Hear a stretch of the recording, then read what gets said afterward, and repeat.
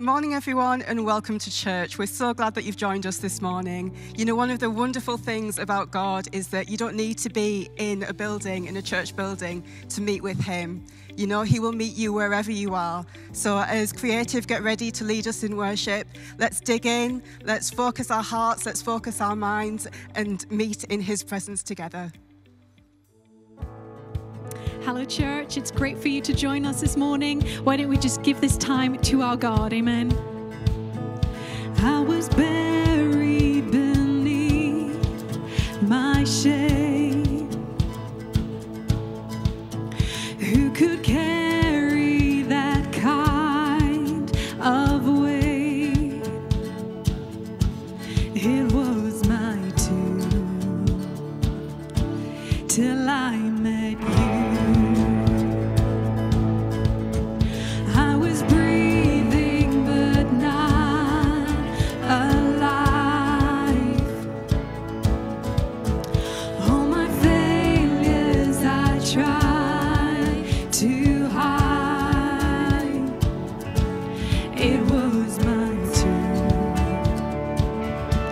Till I met you. Come on, let's sing it out. You call my name, and I ran out of that grave, out of the darkness into your glorious day. You call my name, and I ran out of that grave, out of the darkness into your glorious day.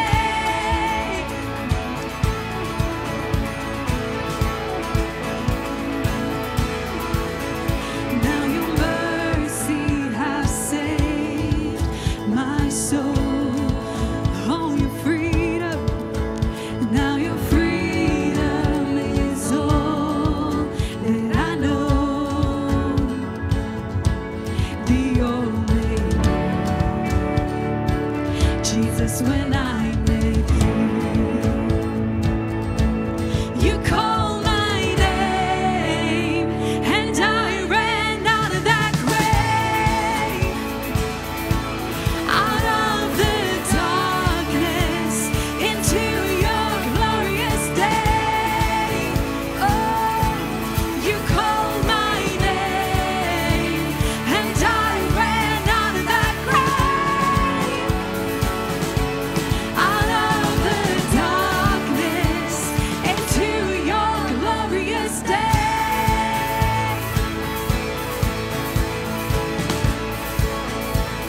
Let's sing, I needed rescue. Jesus.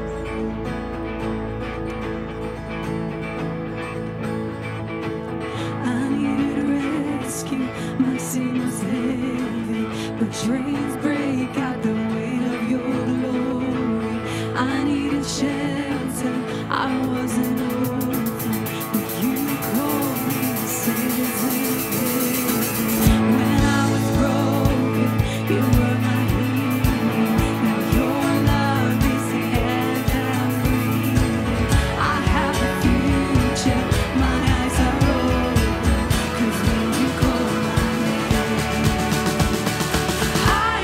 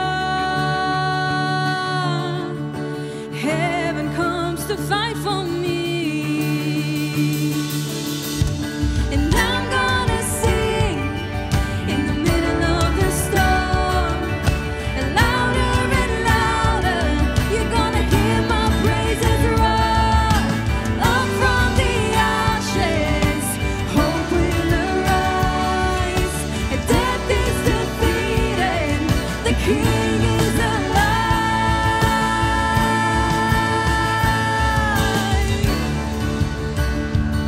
Come on, let's sing our raise. I raise a hallelujah with everything inside of me. I raise a hallelujah. I will watch the darkness flee.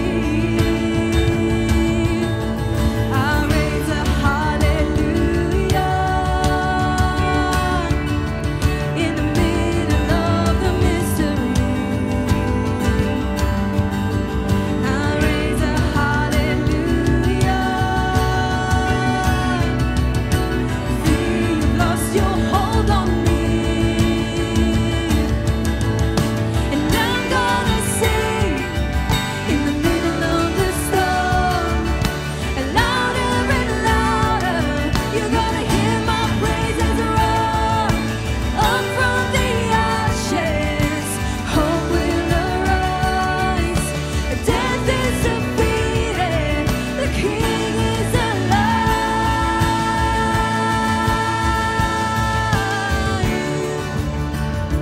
Come on, let's put our hands together.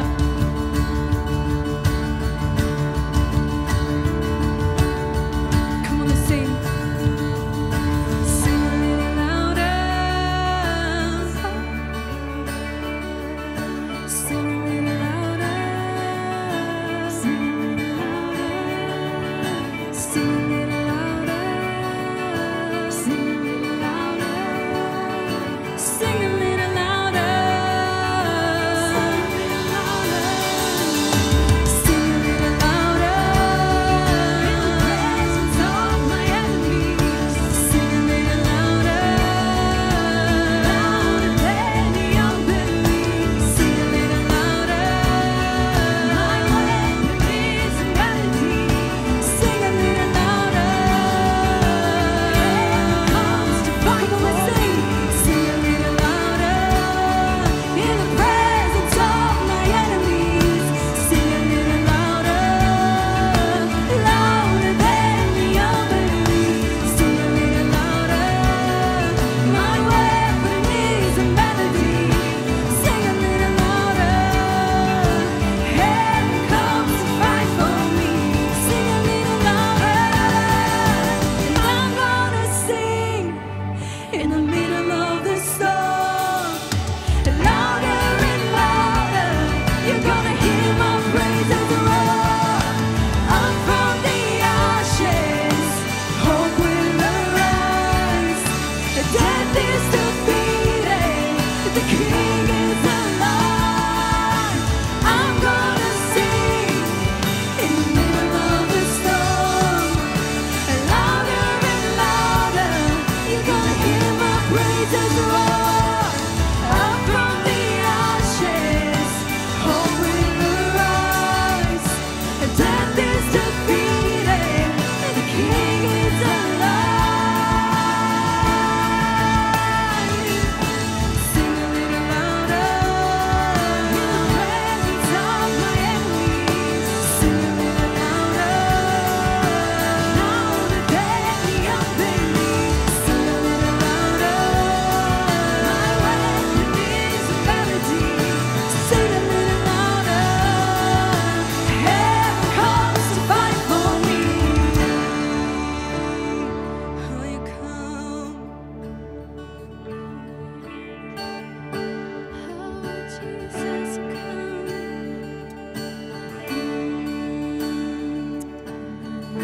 Church this morning, we're just going to give thanks. We've got some great praise reports this morning.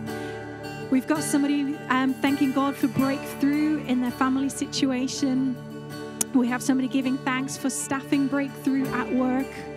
And also we've got a great report that we had a great sisters evening on Friday night, and so many ladies were helped and encouraged, and there's lots of good reports from that, so thank you, Lord. And also This morning, we're just going to lift our prayers wherever you are. Why don't you write in the comments box? You can just put your amen, put your prayer or praise reports in there as well as we just unite this morning. We're going to pray for Mandy, who has had a fall and has had a bad head injury.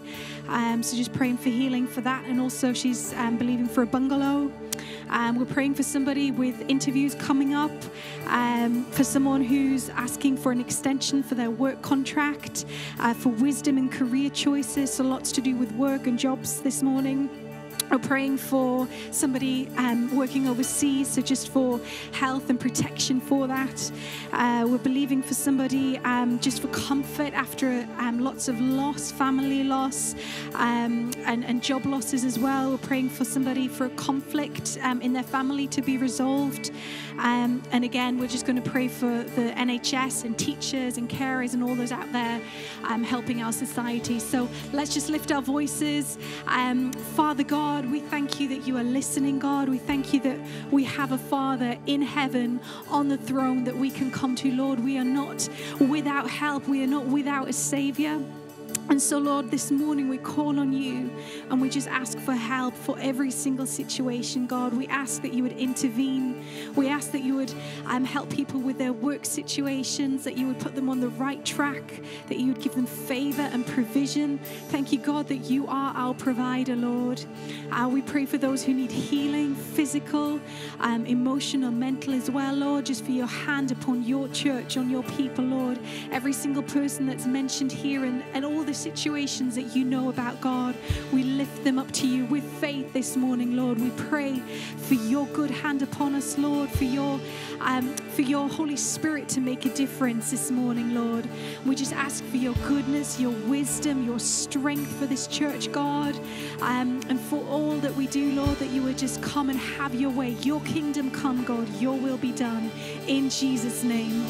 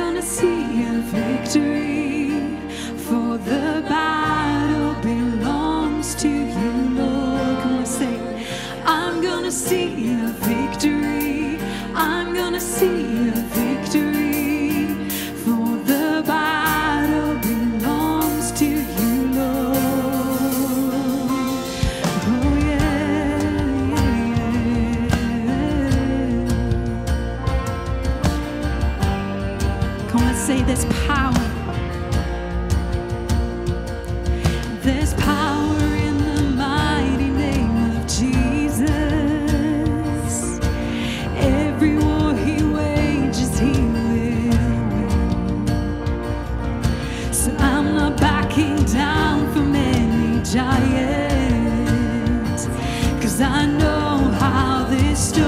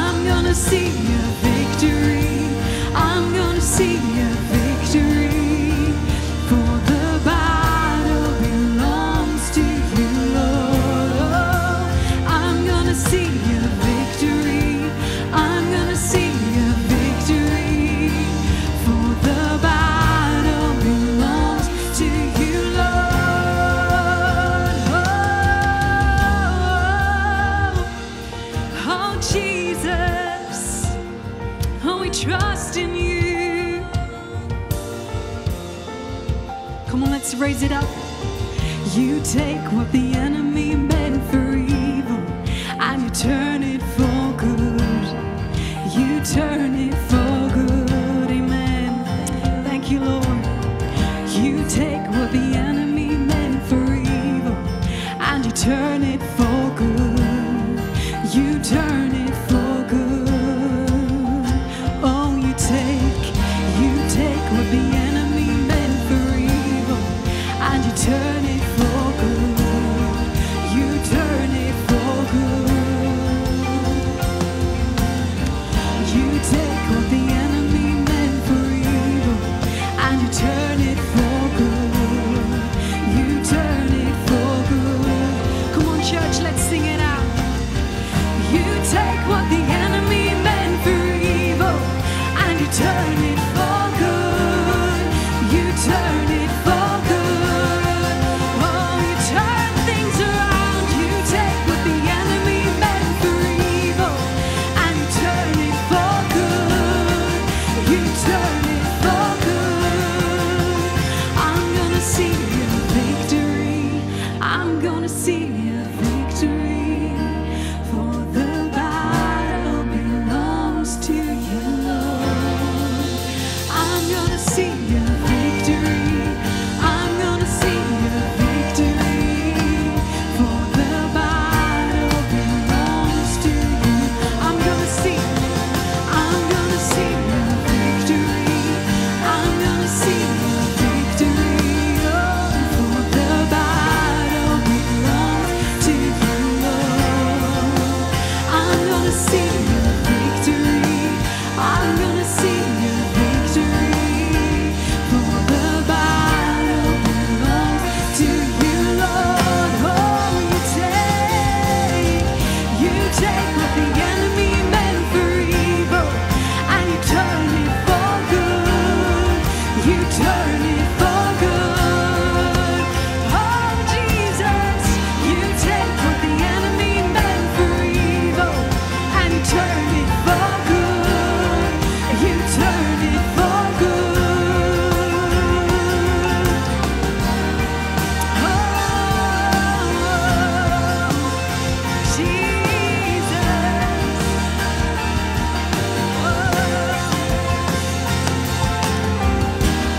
Amen. Come on, let's give him thanks this morning. Thank you, Lord. Oh, hallelujah. Thank you, Jesus.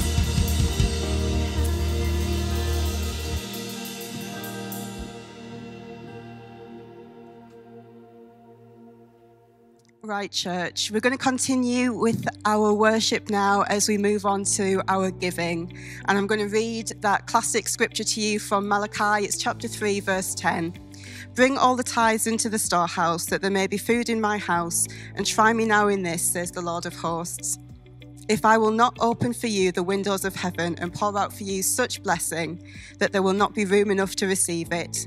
You know, church, we're exercising our faith when we rely on God's word, when we rely on that scripture, which is just as true today as it was the day that it was written.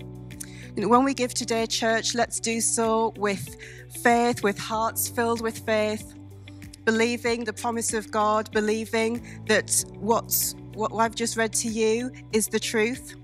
You know, all of the details that you need to join us with our giving will be on the screen for you now. And as we get prepared, I'm just going to pray for us. Lord, I pray that as your word says, you will open the windows of heaven over your people as we give today and pour out your blessings that there may not be room enough to contain them. Bless your people this morning, Lord. Amen.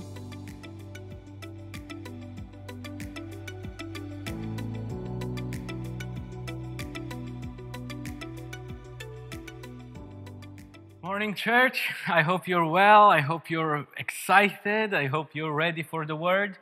I just want to encourage you, like I did last week, to take ownership of this preach. My title is Take Ownership. It was a bit of a preview last week. I just want to encourage you to be uncomfortable. So make sure you're not laid back, in your pajamas with your cup of tea. Just want to encourage you, to get up a bit. Stay straight on the sofa. Don't stay laid back. Just a bit uncomfortable, maybe pick a different chair than you normally are sitting on. Just try to, if you get too comfortable, you might miss something. And I just want to encourage you to stay at the edge of your seat, not because I'm going to say something you never heard before, but because it's a sign that, you know what, I'm going to listen, I'm going to take part, I'm going to take my notes, I'm ready. You know, I mean, this is not some Netflix thing that's running in the background while I'm on my phone. I just want to encourage you to actively listen. You know, say amen. I don't hear you, but it's a sign that you're hearing it. You're not just listening, you're hearing it. I just want to encourage you with that. And why don't we bow our heads wherever we are and pray together. God, I want to thank you for today. Thank you for the opportunity to bring your word to your church. I pray that you help us to listen to what you want us to listen to. I hope you help us hear what you want us to hear. And I pray that you speak in me and through me today. In Jesus' name, amen. Amen. Let's crack on. So as I said, let's take ownership of this, not because I'm special, but because you have to take responsibility for your own Christianity. And that's what all this message is about, that you are the only person responsible for your Christianity. It's not me. I can't be a Christian for you. It's not your mother. It's not your father. It's not your pastor. They can help. They can guide. They can give advice. They can pray for you, help you when you need it. But nobody else is responsible for your Christianity. No matter who's telling you what, it's between you and God. So the advantage to Christianity, the advantages are amazing. There's a ton of benefits to being a Christian, but like all superhero movies say, with great power comes great responsibility. But before I talk about responsibility, you might not be a Christian, or you are, but maybe you forgot. If you ever heard me preach in the past, you know I have this list I found in a book. It's from a Romanian worship leader and pastor. He's called Pica, and the book is called Navigating Through Worship. And at the end of the book, there's a great reminder of who we are in Christ and God's promises for us. And I keep hold of it. I have it easily accessible on any device. It's just there. It's my Bible in that paragraph of the book. I don't know how he put it together, but I'm going to read it again. And I'm going to give you Bible and verse, and whoever edits this preach is going to have a big, long task to do to put all the verses on the bottom. But I think it's worth it. If you need to pause, and then focus on one scripture. But I just want to remind you of the benefits of Christianity. Sometimes you forget the benefits you have. Some of them come with promises. Some of them come with responsibilities. But this is what you're getting just for being a Christian. How amazing is that? And as I read, after each of them, say amen. You know what I mean? I take that. Yes, please. Yes, please. Think of it, I'm making you a pizza and asking, do you want some cheese? Yes, please. Would you like some tomato sauce? Yes, please. Say it like that. You know what I mean? Again, make sure you're uncomfortable on your seat. Just ready to go. I am a child of God, John 1:12. I am Christ's friend, John 15:15. I have been justified, counted righteous, Romans 5:1. I have been justified, I said already, but whoever is united with the Lord is one with him in spirit, 1 Corinthians 6:17. I have been brought up with a price, I belong to him, 1 Corinthians 6:19. I am a member of Christ's body, 1 Corinthians 12:27. I am a saint, a holy one, Ephesians 1:1. I have been adopted as God's child, Ephesians 1:5. I have direct access to God through the Holy Spirit, Ephesians 2:8. I have been redeemed and forgiven of all my sins, Colossians 1:14.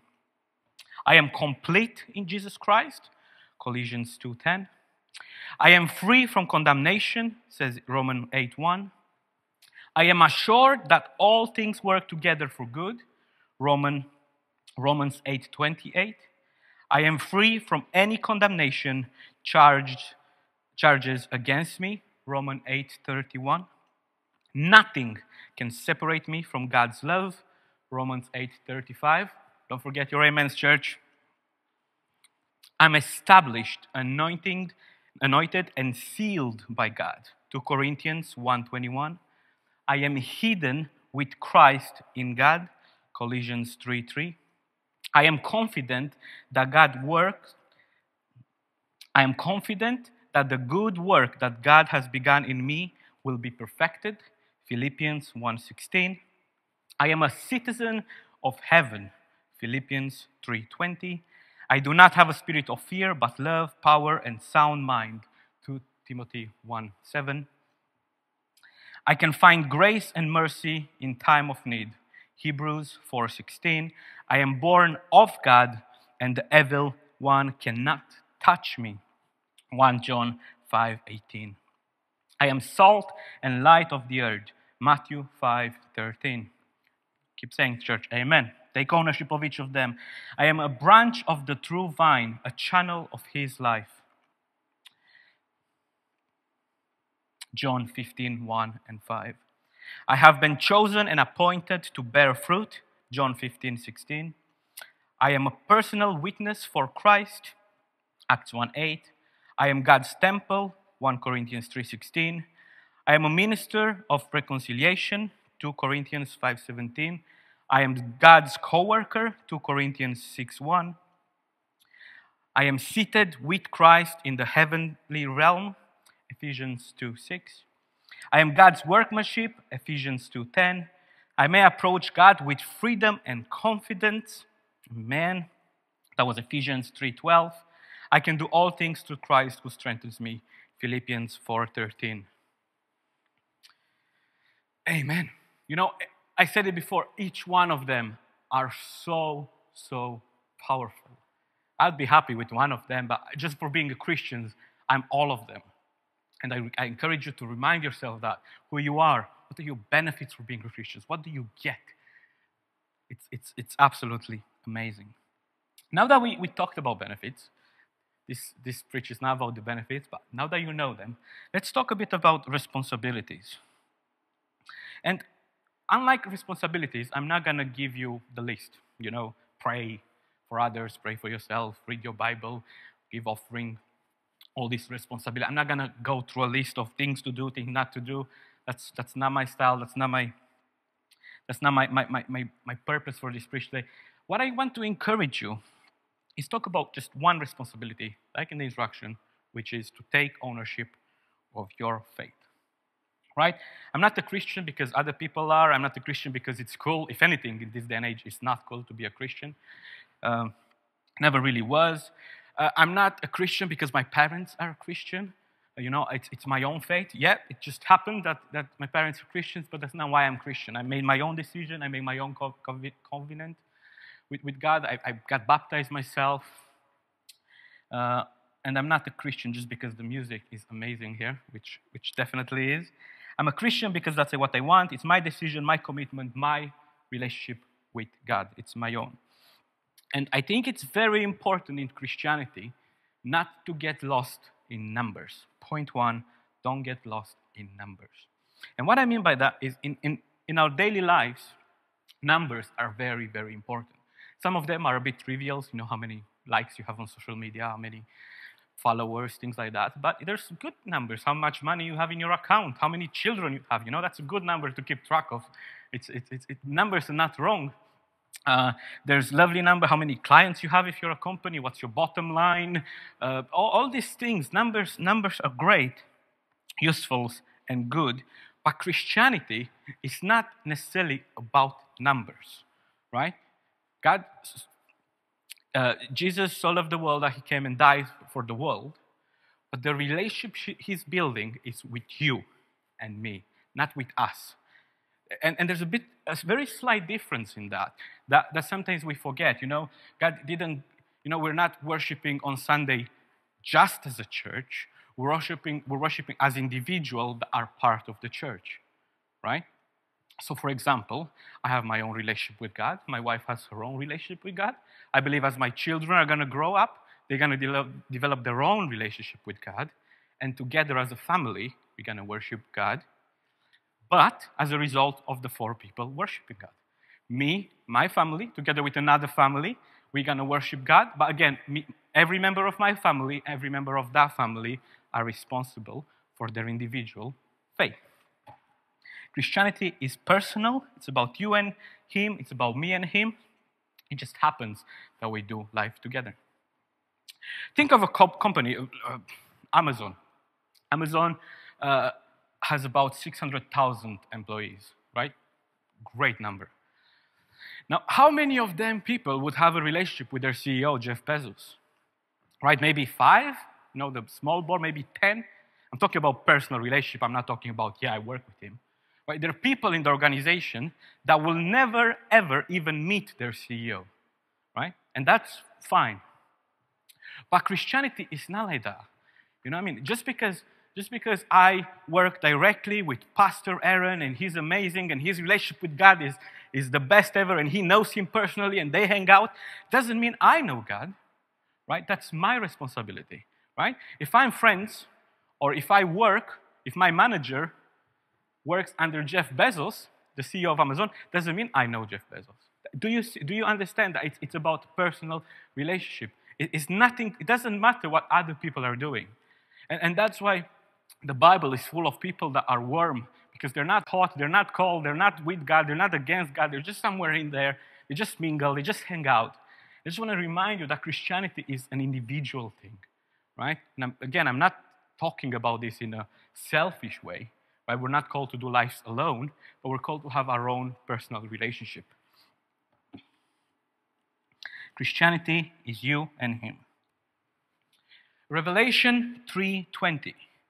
Behold, I stand at the door and knock. If anybody hears my voice and opens the door, I will come in to him and eat with him and he with me. Now, I believe that eating together is one of the most intimate things we can do with friends, with parents, with family. And the reason he's saying, I'll eat with you and you with me, is because I don't know if you ever went to a wedding that you're not family, you're friends, but you're not close friends. You just made it through the door. That type of wedding. You're just there. And you're eating with the bride and groom, but the bride and groom are not eating with you. Right? Maybe you're at level 27, just next to the toilet. The music is a bit quiet and you don't really hear anything, but you're there, you got the right food, but you're not hanging out. It's that kind of relationship. This isn't that. This is you saying, can you pass me the bread? Yeah, here's some bread. It's that relationship. You dine with him, you dine with me. Tell me a joke. It's that kind of relationship, right? It's that kind of dining table. That's a personal relationship. That's not your part of the wedding type thing. That's you sit at the table. James 4:8, draw near to God and he will draw near to you. By drawing near, so he talks about a personal relationship. Zephaniah 3:17, the Lord, church, just this is a mind-blowing verse. Just listen to this. The Lord your God is in your midst, a mighty one who will save you. And listen to this, if this doesn't sound like a relationship to you. He will rejoice over you with gladness. He will quiet you with his love. And wait for it. He will exalt over you with loud singing. He will sing over you. He's that excited to be with you. He will sing over you. I mean, this is a personal relationship. This is like a dad that's proud, that his son just scored the first goal of his career, and he goes, yeah, and then he shouts, and he gets excited and starts saying, oh, how dads go and try to cheer for their son. It's that kind of love, that kind of relationship, right? He rejoices over you.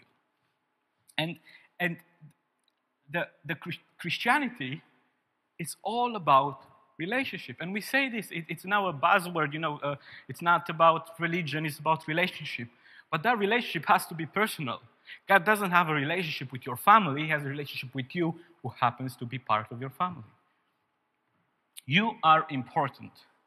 You are important. My number 2 point, you are important. Now, it became very trendy to hate ourselves. And what I mean by that is it's very awkward and uncomfortable for us to appreciate ourselves, right? I can't say anymore, I look great today. I look beautiful, right? Look at my hair, it looks amazing. I have a great job. I love my family. We're the best family there ever was. Right? If I say that, I'll be called arrogant and silly and inappropriate and stay in your lane. And Jesus preached humility.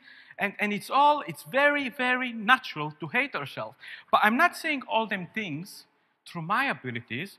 I'm saying all them things through the mirror that God put at the beginning of my preach about who I am in Him. Right? I don't mean this in a millennial type of way, we're the most important and the whole universe revolves around me. I don't mean it like that. I mean it that I'm God's son and God has a plan for me. And that's what He's telling me, and that's what I'm going to believe Him, and He has a plan for you. And whoever tells you otherwise is wrong, because they're contradicting the Bible. He has a specific plan for you in your life, and you're loved, and you're wanted, and you're important. And if anybody has a problem with that, let's talk. And I remember when I was a child, there was this song. I grew up, when I was quite young, I grew up in a very traditional church, but there was this song there that I didn't like. It was inspired from Psalms.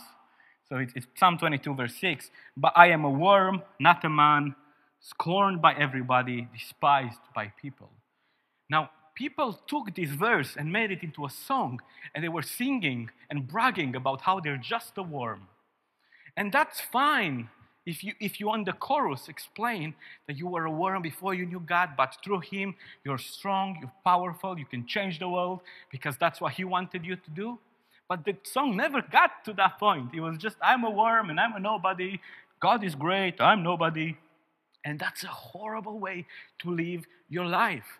You're the son of the King.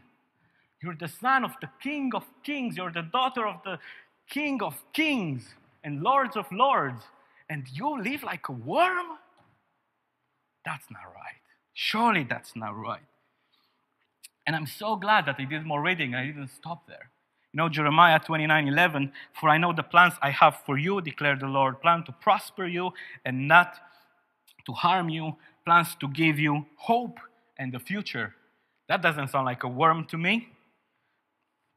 Jeremiah 1:5, before I formed you in your womb, I knew you. And before you were born, I consecrated you, which means put you aside. I appointed you a prophet to the nation. Psalm 32, verse 8, I will instruct you and teach you in the way you should go. I will counsel you with my eyes upon you. That sounds like someone that wants to be involved. It doesn't sound like someone that, I had my 30 people here that I like, and you're just one of the 31, 31st. I don't need you. I have all. It's a personal relationship where everybody is just as important. Because it's not about the numbers, it's about the one, it's about you. My third point is very similar to the second one. So the second one was you are important, but my third one, you are underestimating your importance and rely on others.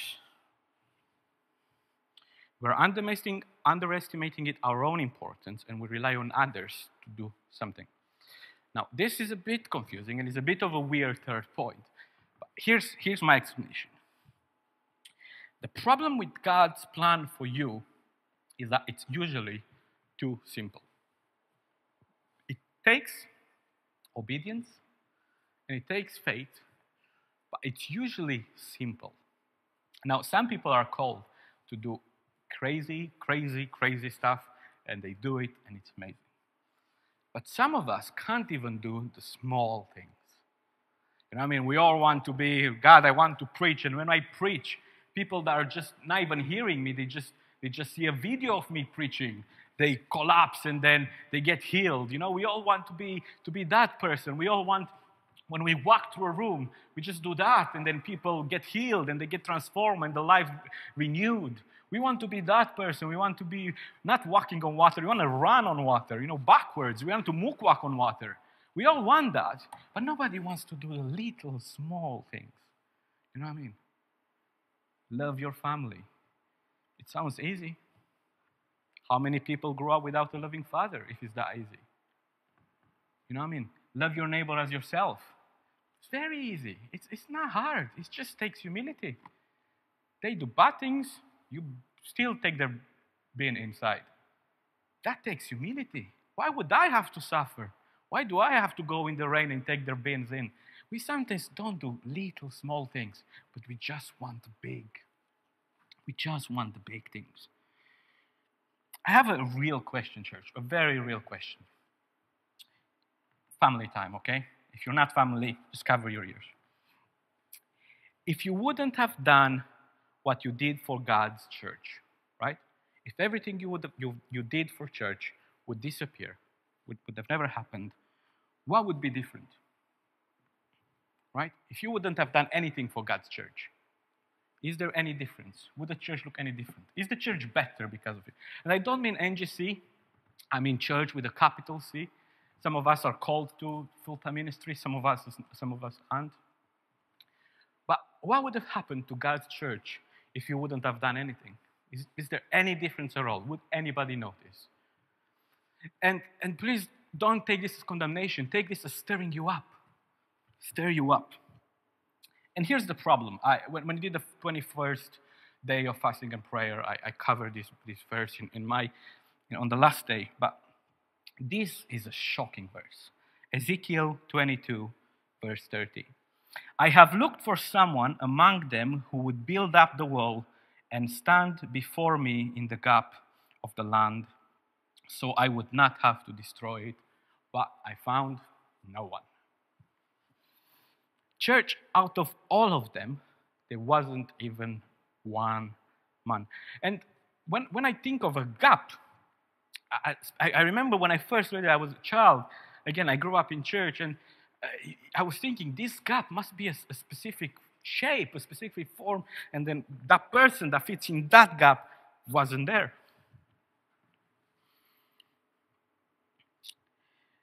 Who is this person that needs to stay in the gap? Is it the pastor? Is it the boss? Is it an elderly person with more experience and more life with Jesus? Is it a young person that's strong and powerful? Who is this person? And God literally said, anyone. I'm looking for anyone at this point. I'll take anyone. And there wasn't anybody willing to stand for the land. Right, church? So in many occasions, this is how I imagined church and the gap. I took this, I don't know if you can see on the camera, but I took this from my son, Noah, and he has these puzzles he has to put in, and they all have to go in the right place. So I imagined that when God shouted, is there anyone to stay in the gap?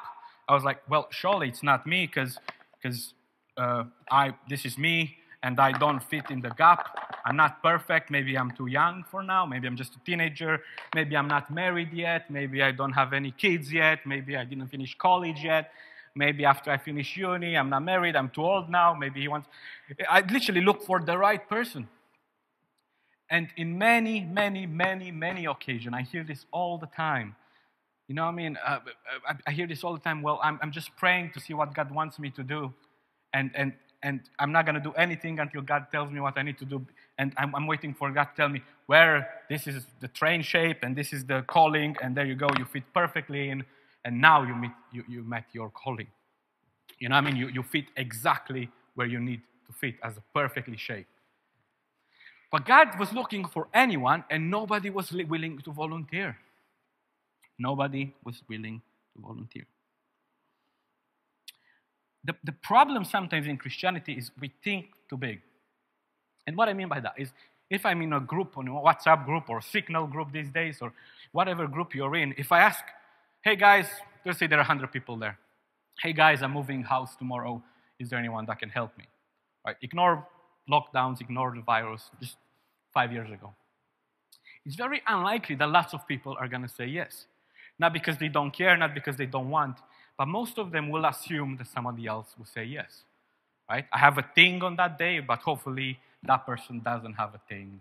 But I can reschedule, but they're probably free anyway, so somebody else will do it. And I think that's exactly what happened with Ezekiel. Someone else said that someone else would pray for the land, would stay in the gap, would take ownership of it. Doesn't need to be me. However, if I ask direct to people, hey, would you help me move? Most people would say yes, or if they have something, they would tell me and it'll be fine. But it's a different thing. And lots of us are waiting to be asked directly, hey, can you?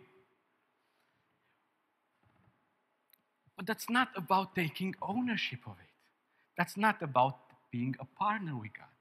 You know, if God makes a thunder and the thunder is in the form of my name, you know, just Joe, and the lightning perfectly, you know, it says Joe, then I'm going to listen and I'm going to do whatever he wants me to do. You know what I mean? I need to be asked personally. I'm not going to take ownership of anything unless God tells me by name, Joe, on Sunday, the 14th of March, can you do that? On the 23rd, do that. You know, I want to encourage your church not to passively wait, to actively wait. Even if you don't know your calling, even if you don't know what God wants you to do, there's things that you know you can do and take ownership of it. I want to encourage you, a great tip I learned a few years ago is when I read the Bible, to swap their name with my name, you know, to make it about me. And God said to Joe, not God said to Moses. And then think, what would I do? Because you look at the Bible and you think, oh, well, I would have done that. I would have never denied Jesus. Oh, if I was with Jesus for 3 years, I would have not have done that. Oh, if I was Noah, I would have built a boat. Would we?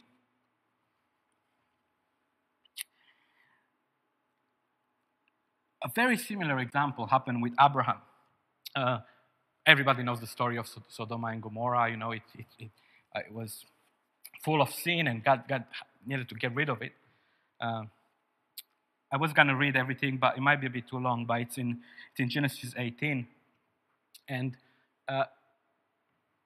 Abraham said, "If there's 50 people, God, will you spare them?" He said, "Yes." And then, what about 45? And what about 40? And he went all the way down to 10, because all he needed is it's Lot's family. But I looked. Nobody quite knows how many people lived in Sodom and Gomorrah. Maybe between, some people say 10,000, some people say 600,000, some people say 1 million, but for other time doesn't quite sound right. But let's say 50,000 people, right? Out of 50,000 people, 10. Surely 10, right? I'm recording this in Aycliffe, about 26,000 people, 20,000 people in Aycliffe, right? 10 people. Do you think there's 10 people in Aycliffe that are righteous? And here's the thing with ownership. You can think, well, Pastor Aaron lives in Aycliffe, so that's 2. And then someone else I know, that's 1. But can you say, I live in Aycliffe, I'll do that. You know, in Darlington, there are about 100,000 people. Are you one of the 10? Right? God made you righteous, so technically, yes, you are. But I know I'm righteous because the Bible tells me I'm righteous, and I'm righteous through God. But if I don't know the Bible and someone asks, are you righteous? I say, well, I'm also a saint. Have you know I'm Saint Joe? Please call me Saint Joe from now on. And I know that sounds arrogant, and that's my point. But I take ownership what God's telling me I am. Because the Word of God is God's love letter to me. It just happens that it's also to you. But it's God's letter to me. And I take ownership of what He tells me. However, this day and age, well, we have maybe 5 people in our families, tend to be. The families got a bit smaller, less children. It's 2 families. They couldn't find 2 families. Obviously, they were hoping Lot's family with their spouses would have covered it. It didn't. They want 2 families there. Are you one of the 10? Church, I'm getting close to finishing. So it is a tough message. I changed it hundreds of times already. It's been sitting with me for a few months. But I want you to know that this is not a condemnation. This is not, hey, you do that. I'm watching you. If you don't do that, lightning would come in your house. It's not that. It's just a stirring up. You know what I mean? In this pandemic, it's very easy to sit down, you know, to just let others do it. Well, I'm vulnerable. I have to shield. I can't do anything. I'm just going to sit down and do nothing. Well, you can become the prayer giant that you are in this pandemic. You know what I mean? You can say, you know, I can't leave the house, But there's not a single person on that screen I'm not going to pray for. There's not a single person in my Connect group that I'm going to pray over them so much their ears are going to explode. You know what I mean? You can become a prayer giant, and it takes nothing for you to do so. Just time and energy and commitment and ownership. You know what I mean? It's easy to say, well, God didn't call me to pray. I didn't call me to be a praying giant. How do you know? Have you tried it? I mean, that's the problem. These things are easy. And I just want to encourage you to stir us up. I'm trying to stir myself up with this preach. So I take more ownership of it. Right? It's easy to say, well, I did my part because I tithe, so I'm letting other people volunteer their time, and then other people are going to do the praying. And why can't you be that person that's fully committed to God? We're going to take communion in a while, which is just a fantastic thing. But before that, I just want to encourage you, if you don't know God, if you don't have a personal relationship with God, if you want to have all the benefits. And as I'm going again through the list, because this list, church, needs to be printed on your heart. I'll go again. I just want you to consider. We're going to pray together to give your life to Jesus, for you to be part of it, for you to access all these benefits. Right? You can be a child of God, Christ's friend. You can be justified, united with the Lord. You can belong to Him.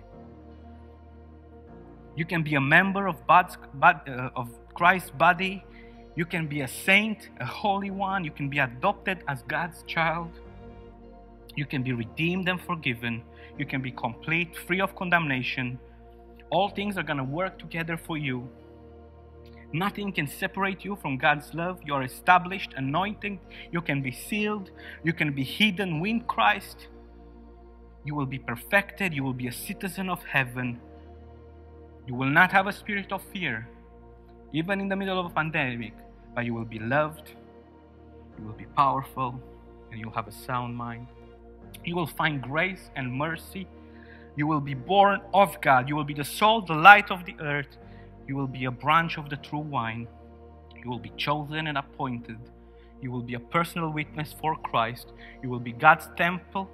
You will be a minister of reconciliation. You will be God's co-worker.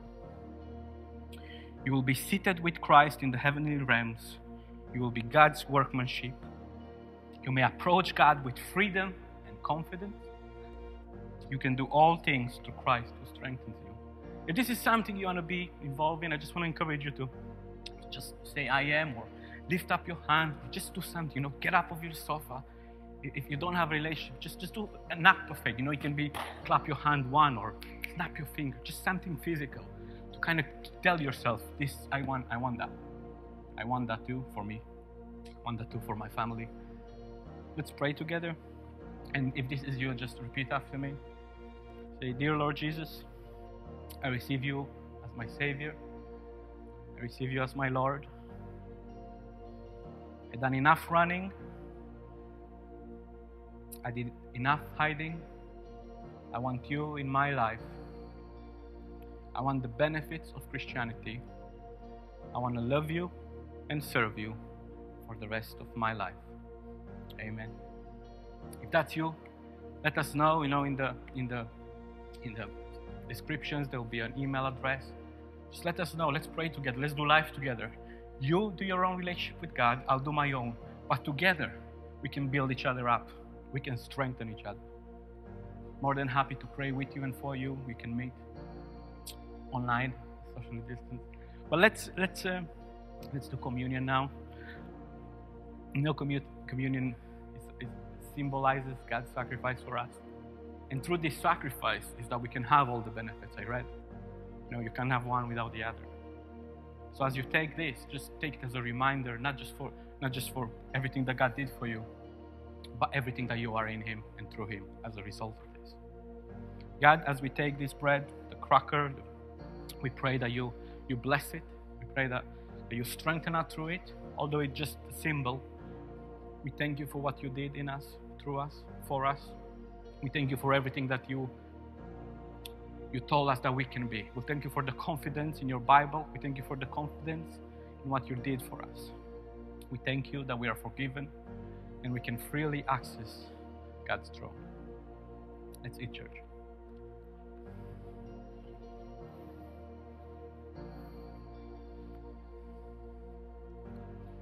God, through this cup, I want to thank you for your blessings.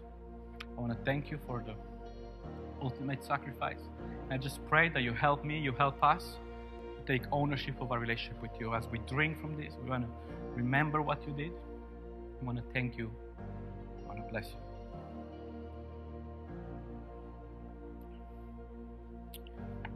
Amen, church. I hope that blessed you. I hope that encouraged you. I hope you got stirred up. I hope you're going with a plan. I hope you're not living the same. We love you, and let us know if we can help. Take care, church. Bye-bye. Thank you for that amazing word, Joe. You were fantastic as always. Now, for all of you young families out there, we've got Kids Church, so stay online for that. And then coming up later on in the week, we have our Connect groups on Tuesday and Wednesday. But let me challenge you, church. Don't wait till then to get in touch. Text each other, call each other, and most importantly, keep praying for each other. We're praying for you. Have a fantastic week. You take what the enemy meant for evil and you turn it for good. You turn it for good. You take what the enemy meant for evil and you turn it for good. You turn it for good. Come on, church, let's sing it out. You take what the enemy meant for evil and you turn it for good. You turn it for good. Oh, you turn things around. You take what the enemy meant for evil and you turn it for good. You turn it for good. I'm gonna see your victory. I'm gonna see your victory.